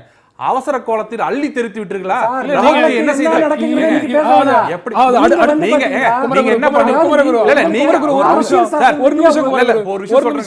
அடுத்த நாளே தடை வாங்கப்படும் அப்படிங்கிறது தெளிவாக தெரிஞ்ச பிறகு அரசாணைகளை நாம கொண்டு வர்றதே கிடையாதா? கொண்டு வரலாம். இந்த விஷயம் இப்ப கொண்டு இவ்வளவு நேரம் வரதே கிடையாது. சொன்னது கொண்டு வந்ததே விவசாயிகளை கிடையாது. பத்தி கவலை அடுத்த இல்ல. நாளே தடை இல்ல, வாங்கப்படும் இப்ப அப்படிங்கிறது. விவசாயிகளுக்கு கவலை இல்ல. நமக்கு அடுத்த நாள் வந்து தடையான பரவாயில்ல. இதற்கு முன்னால் அந்த மாதிரி தடை ஆச்சுன்னா அடுத்த நாள் தடை வாங்கப்படும். தடை ஆச்சுன்னா அந்த 4 வருஷம் ஆகும். நீதிமன்றம் தடை தடை ஆச்சுன்னா 4 வருஷம் ஆகும். அந்த 4 வருஷம் வேண்டாம்னு சொல்றோம். இப்ப முடியும். ஜல்லிக்கட்டுக்கான அரசாணைக்கு என்ன நடந்தது அப்படிங்கிறத நம்ம பார்த்துட்டு தானே இருந்தோம். ஒவ்வொருத்தருடைய நடவடிக்கைக்கு பின்னாலேயும் அது எந்த விதமான நடவடிக்கையாக இருந்தாலும் சரி, சட்ட ரீதியான நடவடிக்கைகளாக இருந்தாலும் சரி, அதுக்கு பின்னால் ஒரு அரசியல் இருக்கும் அப்படிங்கிறது சாதாரணமாக தொடக்கப்பள்ளி மாணவர்களுக்கு கூட தெரியும் அப்படின்னு வச்சுக்கலாமா. அதன்படி சட்ட ரீதியாக நடவடிக்கை எடுத்தாலும் அதற்கு பின்னால் ஒரு அரசியல் இருக்கு அப்படிங்கிறத இருக்கணும்ங்கிறது உங்க ஆசை. எனக்கு தெரியல இருக்குதுன்னு சொல்றது நீங்க சொல்லலாம். ஏன்னா நாங்க வந்து முதல் தடவை இப்பதான் ஃபர்ஸ்ட் டைம் வந்து சுப்ரீம் கோர்ட்ல இது வருது. 2013 டிசம்பருக்கு அப்புறம் 2ஆம் தேதி செப்டம்பர் 2016 இப்பதான் முதல்ல எங்க ஆட்சி இப்பதான் வருது. இந்த 2.5 வருஷம் யார் என்ன பண்ணாங்கன்னு கேட்டா கோவம் வரும் எல்லாருக்கும். ஏன் அதை பத்தி இப்ப பேசுறீங்கன்னு. ஒவ்வொரு முறையும் வந்து பிரச்சனை வரும்போது உடனே சுப்ரீம் கோர்ட் போயிட்டு அதை பண்ணணும். இந்த விஷயத்துல நான் அதிமுக வந்து சப்போர்ட் பண்றேன் இல்ல, அதிமுகவோட ஸ்டாண்டை நாங்கள் ஆதரிக்கிறோம். என்னன்னா நல்லதோ கெட்டதோ ஒரே ஸ்டாண்டு நீதிமன்றம் சொல்றதை நாங்க அப்படியே ஏத்துக்கிறோம் அப்படின்னு சொல்றது ஒரு பக்கம். அது நீதிமன்றத்தின் மேல ஒரு நம்பிக்கையும் மரியாதையும் வச்சு அவங்க அந்த நீதிமன்றத்தின் நடவடிக்கைகளுக்குள்ள போனாங்க. எல்லாரும் இது நீதிமன்ற தீர்ப்பை நடைமுறைப்படுத்த மாட்டேன் அப்படின்னு சொல்லி அரசுகளே சொல்லிச்சு. கர்நாடக அரசு நடைமுறைப்படுத்திச்சா? எங்க கர்நாடக அரசு நடைமுறைப்படுத்தல. அப்படி நடைமுறைப்படுத்தலன்னா நடைமுறைப்படுத்த வைக்க வேண்டிய பொறுப்பு யாருக்கு? அந்த மாதிரி எங்க இருக்கு சட்டத்தை? தயவுசெய்து இப்ப சொல்லுங்க. ஒரு தீர்ப்பை வந்து நடைமுறைப்படுத்தணும்னு தீர்ப்பு சொன்ன நீதிபதிகள் சொல்லாம ஒரு நேரடியா மத்திய அரசு தலையிடுமா, இல்ல தீர்ப்பு கொடுத்த நீதிபதிகள் கண்டெம்ட் எடுக்கணுமா? கண்டெம்ட் எடுக்கும் போது நாளைக்குள்ளே திறக்கணும். இதுக்கு மத்திய அரசு ராணுவத்தை அனுப்பணும்னு சொல்லணுமா? இவங்க சொன்னதை இவங்க செய்யலையா? அதுக்கு தீர்ப்பு கொடுத்த நீதிபதிகளே வந்து பரவாயில்ல 2 பேரும் ஒண்ணா உட்காந்து பேசுங்க, நாளை காலைல ஒண்ணா உட்காந்து பேசுங்கன்னு சொல்லுவாங்க. மத்திய அரசு உள்ள தலையிடுமாங்க? சாதாரண குடிமகன் ஒருவன் வந்து நீதிமன்ற தீர்ப்பை மதிக்காம நடந்தா நீதிமன்ற அவமதிப்பு அப்படிங்கிறது உடனடியாக அவர் மேல பாயுது அப்படிங்கிறத பார்க்கிறோம். ஆனா அரசியல்வாதிகள் அல்லது ஆட்சியில் இருக்கக்கூடிய பொறுப்பில் இருக்கக்கூடியவர்கள் அவர்களுக்கு அதை நடைமுறைப்படுத்த வேண்டிய செயல்படுத்த வேண்டிய பொறுப்புங்கிறது கிடையாதா? அந்த பொறுப்பை குறிப்பிட்ட இந்த நபர் முதலமைச்சர் அல்லது தலைமைச் செயலர் அப்படின்னு குறிப்பாக அந்த பொறுப்பை யாராவது ஒருவர் தலையில நிர்ணயம் பண்ணாங்கன்னா ஒருவேளை தீர்ப்புகள் உடனடியாக நடைமுறைப்படுத்தப்படும் அப்படின்னு பார்க்க முடியுமா? இல்ல அப்பவும் முடியாதா? இங்க ஒரு கேள்விதான். கர்நாடகம் உச்சநீதிமன்ற தீர்ப்பை ஏற்க மறுத்ததில் கர்நாடக காங்கிரஸ் அரசுக்கு மட்டும்தான் பங்கா? கர்நாடகத்தின் அனைத்து கட்சிகளுக்கும் பங்குண்டா இல்லையா? அந்த அனைத்து கட்சிகளில் மத்திய அமைச்சர்கள் இருந்தால் மத்திய அரசுக்கும் பங்குண்டு என்று பொருள். மத்திய அரசு செயல்படுத்தியதா இல்லையாங்கிறதில்ல, மத்திய அரசும் சேர்ந்து உச்சநீதிமன்றத்தை அவமதித்தது. அவர் சொல்ற மாதிரி நீதிமன்ற அவமதிப்பு குற்றத்தில் கொண்டு வந்தா மத்திய அமைச்சர்களை கொண்டு வந்து நிறுத்தணும். மத்திய அமைச்சர்களை கொண்டு வந்து நிறுத்தினால் அது மத்திய அரசை நிறுத்துவதாக பொருள். இதான் சட்டம் அமைப்பு, அரசியல் சட்டம்ங்கிறது அதுதான். இப்ப இதுக்கு என்ன அவங்களால பதில் சொல்ல? இது மாதிரி ஒரு சட்டம் எனக்கு தெரியல. இப்ப நாளைக்கே நம்ம அது வந்து தார்மீக பொறுப்பு. சட்டப்படி இரண்டு மத்திய அமைச்சர்கள் நீங்க சட்டப்படி முதல்ல பேசுனீங்க. தார்மீகம் இல்ல சட்டப்படி பேசுறேன். நாளைக்கு ஹைகோர்ட் நாளைக்கு மெட்ராஸ் ஹைகோர்ட் ஒரு வார்த்தை சொல்லி இதை செய்யுங்கன்னு சொல்லி அனைத்து கட்சி கூட்டம் போட்டு நாங்க செய்ய மாட்டோம்னு சொன்னா அனைத்து கட்சி கூட்டம் எல்லாரும் உள்ள போவாங்களா, இல்ல சீஃப் செக்ரட்டரியும் சீஃப் மினிஸ்டரும் உள்ள போவாங்களா? அது நீங்க சொல்லுங்க. யாரோ அல்ல, மத்திய அமைச்சர்கள். என்னுடைய கேள்வி மத்திய அமைச்சர். நாங்க 1000 central cabinet minister. Direction to the government of Karnataka அப்படினா யார் வருவாங்க? சீஃப் செக்ரட்டரி வருவாங்க. குமார், ஒரு ரொம்ப எளிமையான கேள்வி. அதாவது உச்சநீதிமன்றத்தினுடைய ஒரு தீர்ப்பை நடைமுறைப்படுத்த கூடாது அப்படின்னு சொல்ற இடத்துக்கு சொல்றதுக்காக மத்திய அமைச்சர்கள் போவதை எப்படி நியாயப்படுத்தலாம்? அதுலயும் ஒன்று சொல்றேன் கேளுங்க. முதல் கூட்டத்துக்கு போகாம இருந்தாங்க. இல்ல மத்திய அமைச்சர் இப்போ எங்க பொன்னார் என்ன சொல்றாரு, நீங்க ஒரு அனைத்து கட்சி கூட்டம் கொடுங்க நான் வரேங்கறாரு. அப்ப என்ன பண்ணலாம்? அப்ப அவரு இது சட்டத்தை மதிக்கிற மாநிலம். இல்ல தமிழ்நாடு சட்டத்தை கேக்குது. சட்டத்துக்காக வாது. நான் சொல்றது சட்டத்தை மீறுவதற்குள்ள போறாங்க. ரெண்டு ஒண்ணு இல்ல. நீங்க கண்டெம்ட் யார் மேல எடுத்து நீங்க சித்தராமையா மேலயோ இல்ல சீஃப் செக்ரட்டரி மேல எடுத்துந்தீங்கன்னா யாரும் ஒரு பிரச்சனையும் வந்திருக்காது. நீங்க எடுக்காததுனால அவங்க பாட்டுக்கு எல்லாம் ஒண்ணா கூடி ஒரு சட்டமன்றத்தை கூடி எல்லாம் கொடுக்குறாங்க. இதை யாரும் நியாயப்படுத்தல, அவங்க செய்யறது கரெக்ட் சொல்றது. ஆனா இப்ப அரசியல் இல்ல, இப்ப வந்து நீதிமன்றத்துக்கு போயிடுச்சு. 2-3 நாள் நல்ல செய்தி வரும், கொஞ்சம் வெயிட் பண்ணுங்க. இதை இன்னும் பெருசாக்கி ரயில் மறியல் அந்த மறியல் போட்டு நீங்க உணர்ச்சியை தூண்டுறதுல ஒரு பிரயோஜனம் இல்ல. உணர்ச்சியை தூண்டுற மாதிரி இங்க ஒருவருமே பேசல. பேசல. இன்னைக்கு நடந்துச்சு உச்சநீதிமன்றத்துல நடந்தது பத்தி தெளிவு பெறதுக்கு இன்னைக்கு ரயில் மறியல் நேத்து ரயில் மறியல் உடைச்சு வந்தாங்க. தண்ணி இல்லாம தவிக்கிற ஒருத்தன் உணர்ச்சி வசப்பட்டான்னா அது உணர்ச்சியை தூண்டுறதா? அது வன்முறையா? நீதிமன்றம் இன்னைக்கு சொல்லி இருக்கக்கூடிய இந்த விமர்சனமே தவறு. ஏன்னு கேட்டீங்கன்னா 2 மாநில மக்களும் எந்த இதிலும் ஈடுபடக்கூடாதுன்னா தமிழர்களை இங்கே தாக்குனவர்களும் இங்கே சாத்தியமான முறையில் வந்துட்டு பார்த்தீங்கன்னா தங்களுடைய ஒரு கோரிக்கையை முன்வைக்கிறவங்களும் தமிழ்நாட்டில் ஒரு அசம்பாவித சம்பவம் நடந்ததா? யாராவது தாக்கப்பட்டார்களா? சட்டப்படி போராடுகிற உரிமை, அந்த உரிமைக்கு உட்பட்டு 2 நாட்களாக இத்தனை ஆயிரம் பேர் தமிழ்நாட்டில் இந்த போராட்டத்தை நடத்தி கொண்டிருக்கிறார்கள். கர்நாடகாவில் நடந்த கலவரங்களையும் தமிழ்நாட்டில் நடந்த போராட்டங்களையும் ஒப்பிட்டு பாருங்கள். எப்படி நீதிமன்றம் இது 2ஐயும் ஒன்றாக பார்க்கிறது எனக்கு தெரியவில்லை. இது எனக்கு புரியல. எனக்கு உச்சநீதிமன்றம் சொன்னதே கர்நாடகத்துல கலவரம் ஏற்பட்டதுனால தான் அவங்க இதை முன்கூட்டி இன்னைக்கு சார் இன்னைக்கு ஆர்குமெண்ட் இருக்கு. ஆமா, உச்சநீதிமன்றம் சொன்னது தமிழ்நாட்டுல என்ன சார் பண்ணாங்க? தமிழ்நாட்டுல ஒண்ணும் பண்ணல. மக்கள் நலன் கருதி அமைதி காக்க வேண்டும் அப்படின்னு சொல்லி இருக்காங்க. இன்றைக்கு இதை விட அமைதியா எப்படி சார் உரிமை குரல் உரிமைக்காக போராட முடியும்? தமிழ்நாட்டுல வந்து இதை விட எப்படி அமைதியா போராட முடியும்? சம்பத், நீங்க வேற ஏதோ சிந்தனையில மனுஷ சொன்ன விஷயத்தை நீங்க கவனிக்க மாட்டீங்களோன்னு நினைக்கிறேன். இன்னும் பக்கத்துல சேர போட்டு வந்து அவர் கை கொடுக்கலாம்.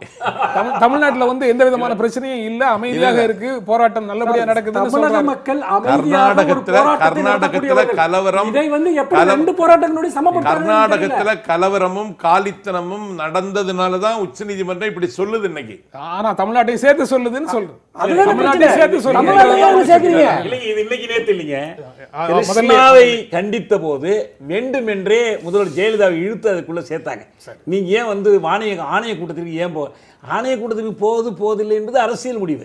ஆனால் அவர் நேரடியாக நீதிமன்ற தீர்ப்பை ஏற்க மாட்டேன்னு அறிவிக்கிறார். 2ஐயும் சமப்படுத்த பார்த்தாங்க. அதே போல் நான் கேட்குறேன், ஒரு மாநில முதலமைச்சர் சேது சமுத்திரத்திற்கு அரை நாள் உண்ணாவிரதம் இருந்தபோது ஏன் உங்களை டிஸ்மிஸ் பண்ணக்கூடாதுன்னு கேட்ட இதே உச்ச நீதிமன்றம் ஒரு மாநில முதல்வர் 2 முறை உச்சநீதிமன்ற தீர்ப்பை ஏற்க மாட்டேன்னு அறிவித்த போது ஏன் உங்களுக்கு எதிராக 356 பயன்படுத்தக்கூடாது ஏன் கேள்வி கேட்கல? உச்சநீதிமன்றத்துக்கும் இந்த தமிழர் என்றால் பாரபட்ச பார்வை இருக்குங்கிறது தான் காரணம். இங்க என்ன நம்முடைய முக்கியமான கேள்வி, தமிழர்கள் மேல மட்டும்தான் வேலை செய்யும். ஒரு நிமிடம் நான் சொல்றேன் கேளுங்க. உலக நீதி, இந்திய நாட்டினுடைய அரசமைப்பு சட்டம், இந்திய நாட்டினுடைய ஆற்று நீர் பூசல் தொடர்பான சட்டம், இந்திய நாட்டில் அமைக்கப்பட்ட தீர்ப்பாயத்தினுடைய இடைக்கால தீர்ப்பு, இறுதி தீர்ப்பு, உச்சநீதிமன்ற உத்தரவு எதையுமே மதிக்காமல் கர்நாடகமும் அதற்கு உடந்தையாக இந்திய அரசும் இருக்கும்போது தமிழன் இதற்கு கூட போராடக்கூடாதுன்னா என்ன அர்த்தம்? இதில் என்ன உணர்ச்சி சம்பந்தப்பட்டது இருக்கு? நீங்கள் கோரிக்கை வைக்கிறீங்க, காங்கிரஸில் கோரிக்கை வைக்கிறாங்க, பாஜகவில் கோரிக்கை வைக்கிறாங்க, அது அவங்களுடைய உரிமை. இந்திய அரசுக்கு அழுத்தம் கொடுப்போம்னு தமிழிசை சொல்றாங்க. அழுத்தம் கொடுப்பது போதாது, அவங்க கொடுக்கறது போதாது, நாங்கள் போராடி அழுத்தம் கொடுக்கணும்னு நினைக்கிறோம். ஏன் இந்த ஜனநாயக உரிமையை மறுக்கணும்? ஏன் இதை போய் குறையா எடுத்துக்கணும்? தேவையே இல்லை. இல்லை, ஜாகிரபிக்கலா பார்த்தா தமிழகத்திற்கு இருக்கிற உரிமை தான் கர்நாடகத்துண்டு. கர்நாடக சுப்பீரியரெல்லாம் இருக்க முடியாது. ஏன்னா ஜாகிரபிக்கலா அது குடகுல உற்பத்தி ஆகிற நதி தான், கர்நாடகத்தில் உற்பத்தி ஆகிற நதி இல்லை. சரி, அது இப்ப அவங்களோட அதிகமான உரிமை இருக்கு. ஏன்னா அந்த நதியில வெள்ளம் வந்துச்சுன்னா முழுக்க பாதிக்கப்படுறது தமிழ்நாடு தான். ஆக அதிகமான உரிமை வந்து இங்கதான் இருக்கு. நீதிமன்றம், மத்திய அரசு எல்லாமே வந்து கர்நாடகாவிடம் மென்மையாக நடந்து கொள்கிறது. அதாவது இன்னைக்கு எப்போ வரப்போகுது இந்த பிரச்சனை, எப்போ தீரப்போகுதுன்னு தெரியல, 7th பே கமிஷன் எப்போ வரப்போகுதுன்னு தெரியல, இந்த மாதிரி விஷயத்துக்கு போராடினா அது ரத்தம் உண்டு. இன்னைக்கு நடந்துட்டு இருக்கு, நாளை காலையில் நடந்துட்டு இருக்கு போது, நாளை காலையில் விசாரணைக்கு வர்றத முதல் நாள் வந்து ரயில் மறியல் பண்ணி அரெஸ்ட் பண்ணி உள்ள போறது வந்து தேவையில்லாத அரசியல். அதை தான் சுப்ரீம் கோர்ட் என்ன சொன்னது, 2 பேருமே வந்து லா அண்ட் ஆர்டரை கையில் எடுத்துக்காதீங்க, கொஞ்சம் இருங்க, வெயிட் பண்ணுங்கன்னு சொல்றாங்க. அது என்ன ரயில் என்னங்க கவுத்தாங்களா? பர்மிஷன் இல்லாம ஒரு இடத்துல போய் நிக்கிறது தப்புதாங்க. அப்புறம் அடிப்படை உரிமை, அது தப்பு. ராமர் மசூதி இது ராமர் நாளை காலையில கோர்ட்ல வரப்போது இன்னைக்கு நீங்க பண்றது அரசியல், அவ்வளவுதான். இன்னைக்கு நீர்ப்பாசனத்துறை அமைச்சராக மக்களுடைய உரிமை குரல் இது. உங்க உரிமை குரல் தான் எங்களுக்கு தெரியுமாங்க. என்ன பண்ணிக்கிறேன், நீங்க யார் பேசினாலும் சரிங்க, யார் பேசினாலும் ஓகே, ஒரு நிலைப்பாட்டை எடுத்து இதெல்லாம் பத்தி பேசல, எல்லாம் கரெக்ட்.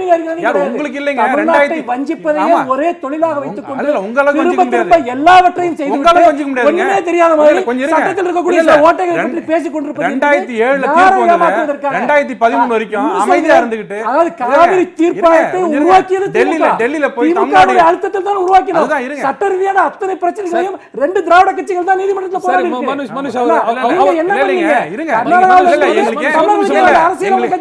எங்களுக்கு ஏன் மதிமுக பண்ண கோவம் வரல, கம்யூனிஸ்ட் பண்ணா நீங்க ஏன் பண்ண கோவம் வருதுன்னா 2009 ல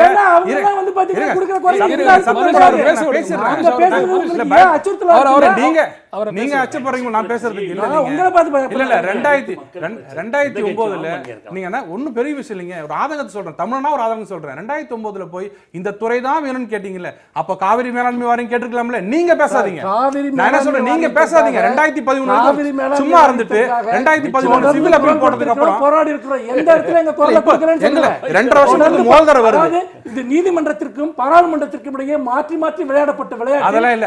அது என்ன நாங்க என்னைக்கு காவிரி தீர்ப்பாயத்துக்காக நாங்க வந்து போராடாம இருந்தா நடுவர்மன்றத்துக்கு போராடாம இருந்தா எதுவா இருந்தாலும் சுப்ரீம் கோர்ட்ல போய் நாங்க சொன்னா அப்படியே ஏத்துக்காது. சுப்ரீம் கோர்ட்ல லீகலா எது கரெக்ட்டோ அதை தான் ஏத்துக்கறாங்க. நம்ம எல்லாம் நம்புறோம். கோர்ட் சொன்ன எல்லாத்தையும் நீங்க ஏத்துக்கிட்டீங்கல்ல. நீங்க ஏத்துக்கிட்டீங்க. வரலாறு இருக்குல்ல. நீங்க பண்ண அத்தனையுமே சட்டவிரோதம். நீங்க பண்றது தெரியுமா? பாபர் மசூதி இடிப்புல இருந்து ஆரம்பிச்சு இன்னைக்கு வரைக்கும் கோர்ட்டுக்கு எதிராக தான் நீங்க வேலை செஞ்சிருக்கீங்க. அந்த மாதிரி டாபிக் எடுத்தீங்கன்னா தனி டாபிக் எடுக்கணும். நடுநடுல டாபிக் எடுத்தாங்கன்னா இல்லாத ஒரு கட்சினா அது உங்க கட்சி தான். இலங்கை தமிழ் பிரச்சனை நீங்க என்ன பண்ணீங்க உலகத்துக்கே தெரியுமா?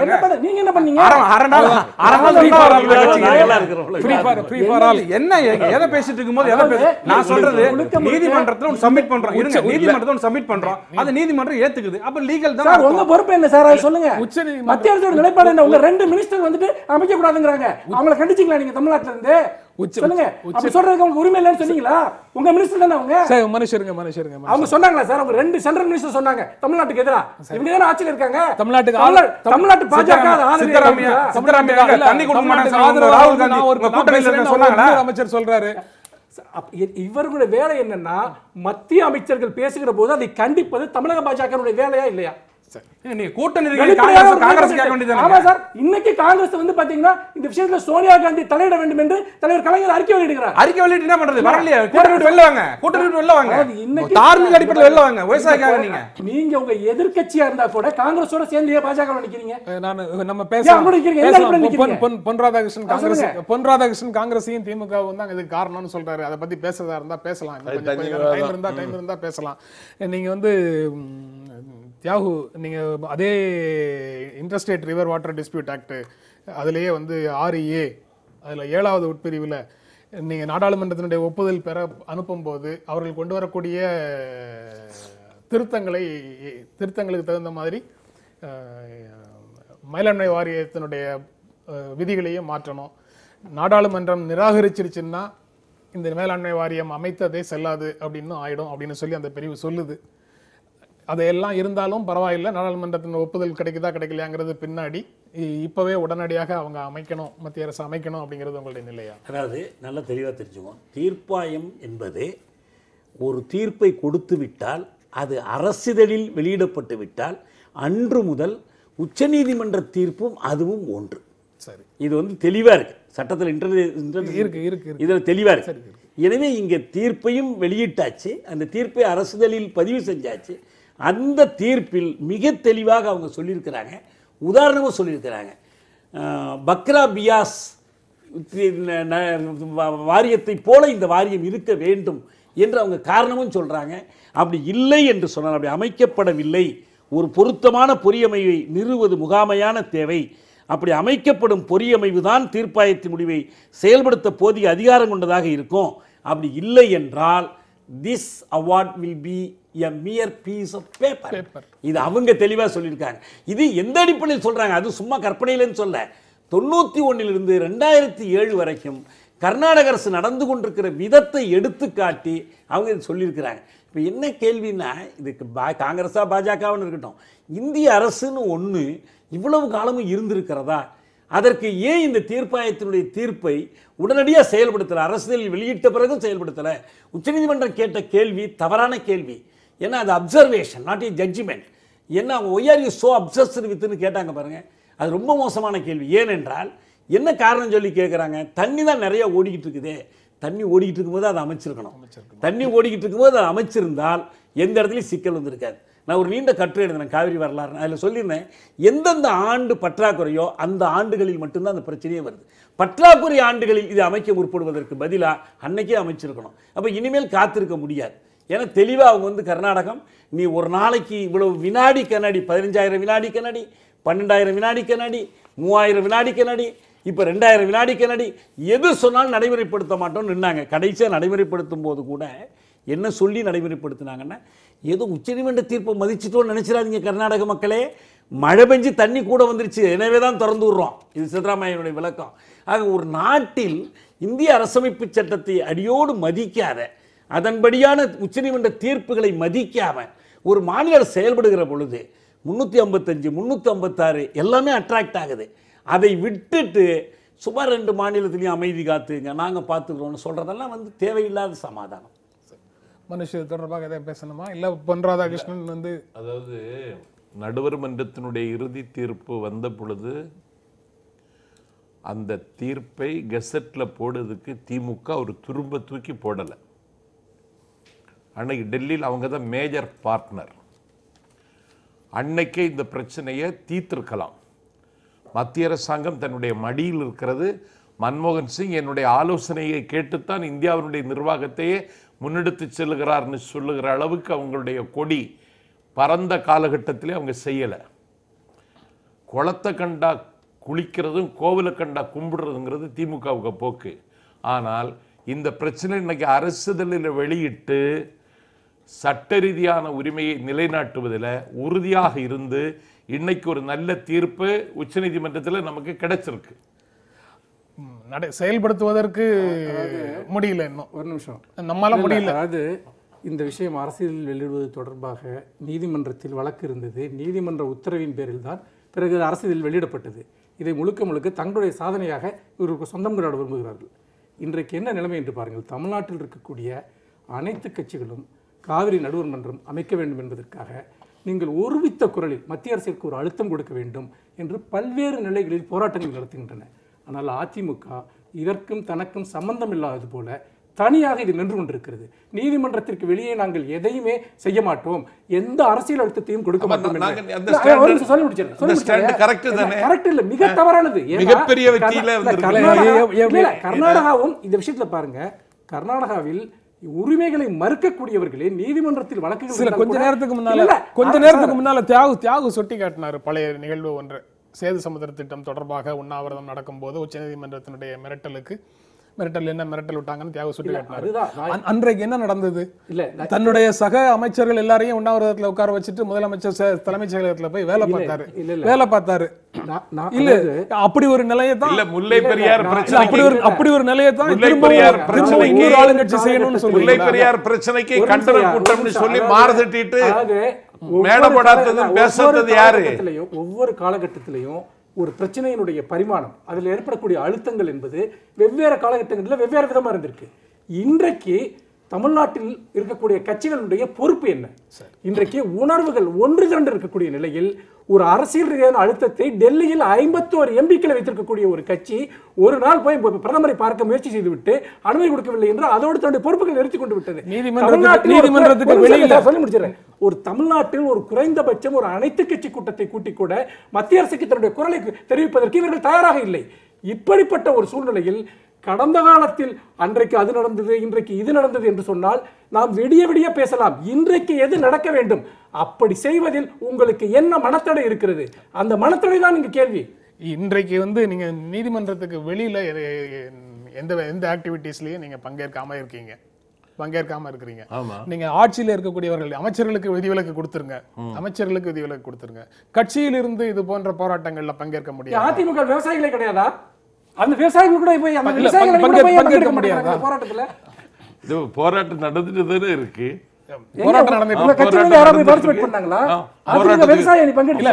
போராட்டம் நடந்துட்டு அனைத்து இந்திய அண்ணா திராவிட முன்னேற்ற கழகம் அந்த போராட்டங்கள்ல ஈடுபடாம ஏவி விட்டுட்டாங்களா? அவங்க ஆபத்தின் மடியில் இருக்காங்களா? அதெல்லாம் ஒண்ணு இல்ல. ரோல் என்ன சார்? உங்க கட்சியோட ரோல் என்ன? ஸ்டேட்டை விடுங்க. உங்க கட்சியில ஒரு விவசாய அணி இருக்கு, அவங்களாவது போய் அதுல பங்கெடுத்தாங்களா? அதுக்கு கூட நீங்க எதுவுமே பண்ணலையே. 2013 நீங்கள் சொன்னாருங்களே, நம்ம ட்ரிபியூனல் ஆர்டர் போட்டால ஃபைனல் உண்மைதான் அது. பட் அதுக்கப்புறம் அதை டைல்யூட் பண்ணது சுப்ரீம் கோர்ட் தான். மே 10 வாரியத்துக்கு பதிலாக ஒரு கமிட்டியை ஃபார்ம் பண்ணி எங்கள்கிட்ட கொண்டு வந்து கொடுங்கன்னு சொன்னது சுப்ரீம் கோர்ட் தான். மே 24 சூப்பர்வைசரி கமிட்டி கொடுத்த உடனே அதை பாக்கி இதுவும் வாரியத்துக்கு ஈக்குவலான பவர்ஸ் இதுக்கு இருக்குன்னு சொன்னதும் சுப்ரீம் கோர்ட் தான். அதனால தான் 2013 டிசம்பர்ல வந்து வேண்டாம் கமிட்டி வேண்டாம்னு அப்சர்வேஷன்ஸ் கமெண்ட்ஸ்ங்கிறது வேற, ஒரு லீகலி பைண்டிங் ஆர்டருங்கிறது வேற. ரெண்டையும் நம்ம குழப்பிக்க வேண்டாம்.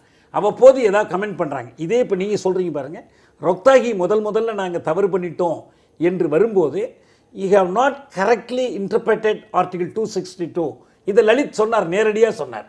நாங்கள் இது பிறகு சொல்கிறோம் உங்களுக்கு, இப்போ நீங்கள் சொல்கிறத மட்டும் சொல்லிட்டு போங்கன்னு சொன்னாங்க. அதனால இந்த கமெண்ட்ஸ்குள்ளே போய் ஜட்ஜ்மெண்ட் இல்லை, தப்பா நினைக்காதீங்க. அது ஆர்டர். நான் சொல்றது மே 10 வந்து கமிட்டி ஃபார்ம் பண்ணுங்கன்னு சொன்னது ஆர்டர். 24 வந்து அப்ப இருந்த காங்கிரஸ் வந்து கொடுத்ததும் ஆர்டர். அதை வாங்கிக்கிட்டு இனிமேல் காவிரி மேலாண்மை வாரியம் அமைக்கும் வரை இதுதான் வந்து சிறந்த ஒரு இதுவா கமிட்டி யார் அமைக்கும் வரை சொன்னது. இதுதான் முக்கியமானது. சிவில் அப்பீல் பெண்டிங் இருக்கும் வரை அதிலே போட்டுருக்காங்க. அதுல ஆர்டர்லயே மேலாண்மை வாரியம் அமைப்பதற்கு disposal of the civil appeals constitute the committee, supervisory committee. 24 தேதி வாங்கிட்டு this committee will have the same powers of Kaveri management board till the disposal of the appeal சொல்லி ஆர்டர் பாஸ் பண்ணி கொடுத்துட்டாங்க. இப்போ ஒரு கமிட்டி கூட போட்டிருக்காங்கங்க. இது எல்லாமே வந்து தேவையில்லை. ஏன் காரணம்னா தீர்ப்பாயம் மிக தெளிவாக ஒரு நீர் ஆண்டுக்கு எவ்வளவு தண்ணி மொத்தம் இங்கே கிடைக்குது, அங்கே எவ்வளவு கிடைக்குது, மழை பெஞ்சு எவ்வளவு கிடைக்குது, ஆற்றுல எவ்வளவு வருது, ஒவ்வொரு மாதமும் எப்படி பிரிக்கணும், டிஸ்டன்ஸ் பீரியடில் எப்படி பிரிக்கணும், எல்லாம் ஒரு சயின்டிஃபிக்காக பண்ணி முடிச்சுட்டாங்க. இன்னும் ஒவ்வொருத்தரமாக போயிட்டு இப்போ எவ்வளோ தண்ணி இருக்குது எவ்வளோ தண்ணி இருக்குன்னு பார்த்துட்டு இருக்க வேண்டிய அவசியமே இல்லை. மேனேஜ்மெண்ட் போர்டும் ரிவர் வாட்டர் ரெகுலேட்டரி அத்தாரிட்டியும் அமைச்சாச்சுன்னா அவங்க பார்த்துக்குவாங்க. இவங்களுக்கு இந்த வேலையே கிடையாது. உங்களுக்கு நீங்கள் மீண்டும் நீங்கள் அதை பற்றியே பேசுகிறதுனால நான் திரும்ப கேட்குறேன் உங்ககிட்ட. இன்டர்ஸ்டேட் ரிவர் வாட்டர் டிஸ்பியூட் ஆக்டில் 6A முதல் பிரிவு without prejudice to the provisions of section 6, the central government may by notification in the official gazette frame a scheme or schemes whereby provisions may be made for all matters necessary to give effect to the decision of the tribunal. ஆமா, அது என்ன செய்வதற்கு எதுவும் தடை கிடையாது. தடை இருக்குங்க. Appeal bending இருக்கும்போது இதை பண்ண முடியாதுன்னு சொல்றோம். அது சுப்ரீம் கோர்ட் ஏத்துக்கிச்சே, இன்னைக்கு ஏத்துக்கிட்டாங்களே. ஆமா, சிவில் அப்பீல் நீங்க அப்பீல் பெண்டிங் இருக்கும்போது உங்களை வந்து மேலாண்மை வாரியத்தை அமைக்க சொன்னது யாரு? இருங்க, அமைக்க சொன்னாங்கல்ல, திமுகவா? ஆமா, அமைக்க சொன்னாங்கல்ல. அதை நம்ம ப்ரொவிஷனை சொன்ன உடனே டிபேட்டபிள் கொஸ்டின், இதை டெஃபர் பண்றோம்னு இப்ப 4ஆம் தேதி கொடுத்துருக்காங்களா ஆர்டர். டெஃபர் பண்றோம் நீங்க சொல்ற அந்த மேனேஜ்மெண்ட் போர்டு ஃபார்ம் பண்றது இப்ப முடியாது, அவங்க சொன்னதுக்கு டெஃபர் பண்ணுங்க. இப்ப முதல்ல இந்த ஹைடெக் கமிட்டி போய் பார்த்துட்டு வரணும்னு சொன்னது சுப்ரீம் கோர்ட் தானே. நீங்க அந்த இது போன்ற சட்ட பிரிவுகளை வந்து உடனடியாக விவாதத்துக்கு எடுத்துக்கொள்ளாமல் டிஃபர் பண்றதுக்கு பின்னால என்ன இருக்கு? இல்ல ஒண்ணும் இல்ல, கேஸ் நீங்க புதுசா ஒரு ஆர்குமெண்ட் வைக்கிறீங்க, அதை கேட்கறதுக்கு ஒரு வாய்ப்பு கொடுக்கணும். ஒரு முன்கூட்டி ஒன்றை செயல்படுத்திட்டு அப்புறம் திரும்ப அந்த வாய்ப்பு கொடுக்கறது அர்த்தம் இல்லை. அதுதான் அதுக்கு அர்த்தம். என்னுடைய கேள்வி என்னன்னா, இந்த பிரச்சனையெல்லாம் இப்போ வந்த பிரச்சனை தானே. நீங்கள் 2007 என்ன பண்ணீங்க, 2013 என்ன பண்ணீங்க? இந்த மாதிரி பிரச்சனைகள் எதுவுமே எழவில்லை. கடைசியாக 4 நாளில் அமைக்க சொன்ன போதும் இந்திய அரசு ஏஸ் நாங்கள் அமைத்து விடுகிறோம் என்று சொல்லிவிட்டு அதுக்கப்புறம் இதை புதுசாக கண்டுபிடிச்சு கொண்டு வந்து இப்போ அவங்க ஒத்தி போட்டிருக்கிறாங்க என்று காரணம் காட்டுறீங்க. இதெல்லாம் இல்லாத போது என்ன பண்ணீங்க? ஒன்றுமே இல்லையே. காவிரி தொடர்பான உச்சநீதிமன்ற அமர்வு நாளையும் இதை பற்றி விசாரிக்கும் அப்படின்னு செய்தி இருக்கு. நாளைக்கு ஒரே ஒரு கேள்வி தினமும் இருக்கு. நிகழ்ச்சி நிறைவு செய்யக்கூடிய பகுதியில் இருக்கும். நீங்க என்ன மத்திய அரசு என்ன செய்யணும்னு நீங்க எதிர்பார்க்குறீங்க? காவிரி நடுவர் மன்றத்திற்கு குறைவாக எந்த விஷயமும் இதற்கு தீர்வு கிடையாது. காவிரி நடுவர் மன்றம் வாரியம், காவிரி வாரியம் மேலாண்மை வாரியம் அமைப்பது ஒன்றுதான் இதற்கு ஒரே தீர்வு. ஆனால் அதை அமைக்காமல் இருப்பதற்காக இல்லாத சட்டத்தில் இருக்கக்கூடிய இண்டு இடுக்கைகளை எல்லாம் கண்டுபிடித்து இதை எப்படியெல்லாம் தாமதப்படுத்தலாம், இதை ஒத்தி போடலாம் என்பதற்காகத்தான் நீங்கள் இதுபோல ஒரு நிபுணர் குழு அனுப்புவது. அவருடைய அறிக்கையை வைத்துக் கொண்டு என்ன செய்ய போகிறார்கள்? கடைசியில் வந்து 2 TMC தண்ணி கொடுன்னு சொல்றாங்க. அந்த தண்ணி தமிழ்நாட்டுக்கு வந்து சேருமா? முதல்ல என்ன அடிப்படையில் இது போன்ற நிவாரணங்கள்லாம் தமிழகத்திற்கு கொடுக்கப்படுகிறது என்று எனக்கு தெரியவில்லை. சம்பத் இல்லை, உலை நெருப்பாக தமிழகம் கொதிக்கிறது. உச்சநீதிமன்றம் இன்றைக்கு வழங்கியிருக்கிற தீர்ப்பு கொஞ்சம் ஆறுதலை தருகிறது.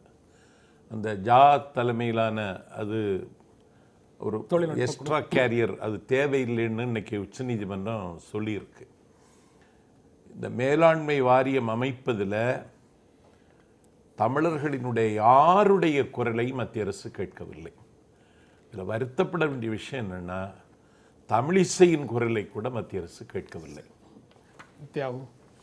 இந்திய அரசு பொறுத்த வரைக்கும் மேலாண்மை வாரியம் அமைப்பது தாங்கள் இடைக்காலத்தில் எடுத்த நிலைப்பாட்டை அவங்க கைவிடணும், மாற்றிக்கொண்டு நாங்கள் அமைப்பதற்கு அணியமாக இருக்கிறோம் என்று சொல்லி இந்த வழக்கு முடிக்க சொல்லி உச்சநீதிமன்றத்தில் போய் அவங்க கேட்கறதுக்கு எந்த தடையும் இல்லை. உச்சநீதிமன்றத்திலே போய் கேட்டு அதை செய்யலாம். அதை செய்வதற்கு கீழாக வேறு எது செய்வதும் அவர்கள் அரசியல் பண்ணுறாங்க, தமிழினத்தினுடைய நலனுக்கு எதிராக இருக்கிறார்கள் என்பதைத்தான் காட்டும். முடிவுக்கு தகுந்த மாதிரி சட்டங்களை தேடுகிறோம் அப்படிங்கிற ஒரு பொருள் தான் கிடைக்குது. அப்படி அது என்ன எப்படி கமெண்ட் அடிச்சாலும் பரவாயில்ல, நம்ம சுப்ரீம் கோர்ட் என்ன சொல்றாங்களோ அதுபடி போயிட்டு இருக்கோம், அவங்க சொல்ற தீர்ப்பு படி போயிட்டு இருக்கோம். நாங்க சொல்றது சுப்ரீம் கோர்ட் ஏத்துக்கிட்டதுனால இல்ல லீகலா கரெக்டா போயிட்டு இருக்கோம். ஆனா இந்த பிரச்சனை சிவில் அப்பீல்லாம் முடிஞ்சதுக்கு அப்புறம் வாரியம் அமைக்க போறோம், அதையே இந்த இடத்துல உட்காந்து பேச போறோம். அப்ப என்ன பாலிடிக்ஸ் பண்ண போறோம் அப்ப தெரியல. வாரியம் அமைக்க போறோம் அப்படிங்கறத அவரும் உறுதியாக சொல்றாரு. என்னைக்குங்கிறதுதான் தெரியாது யாருக்கு. அதுக்கு கோர்ட்ல தான் கேட்கணும். என்ன கேட்டா நான் என்ன பண்ணுவேன்? மத்திய அரசு ஒருபோதும் கர்நாடகாவில் தேர்தல் முடிகிற வரைக்கும் இந்த பிரச்சனையை ஒத்தி வைப்பார்கள். அதுதான் நடக்க போறது. கர்நாடகா எலெக்ஷன் முடிஞ்சு பிஜேபிக்கு ஆட்சிக்கு வர்ற வரைக்கும் இந்த பிரச்சனை தான் நீடிக்கும். இந்த நிகழ்ச்சியில பங்கேற்று உங்களுடைய கருத்துக்களை பகிர்ந்து கொண்டதற்கு எங்கள் நெஞ்சார்ந்த நன்றி. மீண்டும் சந்திப்போம். நன்றி, வணக்கம்.